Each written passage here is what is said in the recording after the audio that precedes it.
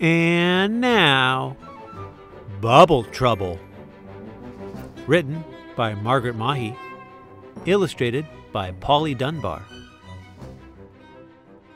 Little Mabel blew a bubble, and it caused a lot of trouble. Such a lot of bubble trouble in a bibble-bobble way. For it broke away from Mabel as it bobbed across the table, where it bobbled over baby, and it wafted him away. The baby didn't quibble, he began to smile and dribble, for he liked the wibble-wobble of the bubble in the air. But Mabel ran for cover as the bubble bobbed above her, and she shouted out for Mother, who was putting up her hair. At the sudden cry of trouble, Mother took off at the double, for the squealing left her reeling, made her terrified and tense. Saw the bubble for a minute, with the baby bobbing in it, as it bibbled by the letterbox and bobbed across the fence. In her garden Christa Gribble had begun to cry and cavil at her lazy brother Grivell, reading novels in his bed. But she bellowed, "Gracious Grivell!"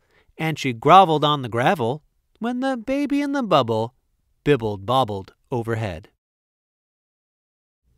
In a garden folly Tibble and his jolly mother Sybil sat and played a game of Scrabble, shouting shrilly as they scored. But they both began to babble, and to scrabble with the Scrabble, as the baby in the bubble bibble-bobbled by the board. Then crumpled Mr. Copple and his wife, a crabby couple, set out arm in arm to hobble and to squabble down the lane. But the baby in the bubble turned their hobble to a joggle, as they raced away like rockets, and they've never limped again. Even feeble Mrs. Threeble, in a muddle with her needle, matching pink and purple patches for a pretty patchwork quilt, when her older sister told her, tossed the quilt across her shoulder, as she set off at a totter in her tattered tartan kilt. At the shops a busy rabble met to gossip and to gabble, started gibbering and googling as the bubble bobbled by. Mother, hand in hand with Mabel, flew as fast as she was able, very troubled lest the bubble burst or vanish in the sky. After them came Grivell Gribble, in his nightshirt with his novel, all about a haunted hovel held on high above his head, followed by his sister Christa, though her boots had made a blister. Then came Tibble pulling Sybil with the Scrabble for a sled. After them the Copple couple came cavorting at the double. Then a jogger, quite a slogger, joined the crowd who called and coughed. Up above the puzzled people, way up toward the chapel steeple, rose the bubble with the baby slowly lifting up aloft. There was such a flum-a-diddle, Mabel huddled in the middle. Canon Dapple left the chapel, followed by the chapel choir, and the treble singer Abel threw an apple core at Mabel, as the baby in the bubble bobbled up a little higher.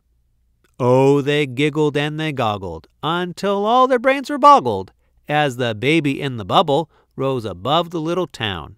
"With the problem let us grapple," murmured kindly Canon Dapple, "and the problem we must grapple with is bringing baby down."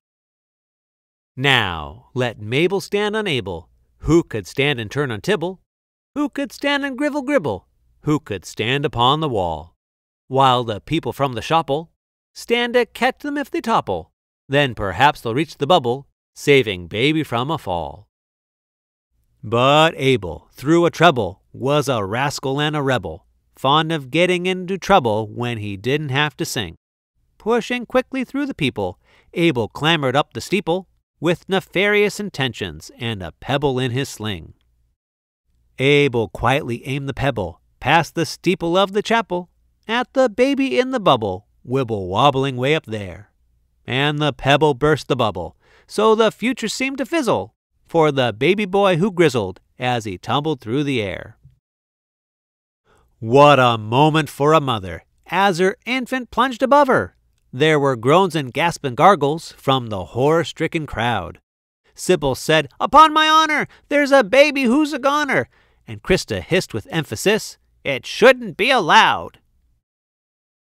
But Mabel, Tibble, Gribble, and the jogger christened Neville didn't quiver, didn't quaver, didn't drivel, shrivel, wilt, but as one they made a swivel, with the action firm but civil, they divested Mrs. Threeble of her pretty patchwork quilt. Oh, what calculated catchwork! Baby bounced into the patchwork, with his grizzled turn to giggles and to wriggles of delight, and the people stared dumbfounded as he bobbled and rebounded, till the baby boy was grounded, and his mother held him tight.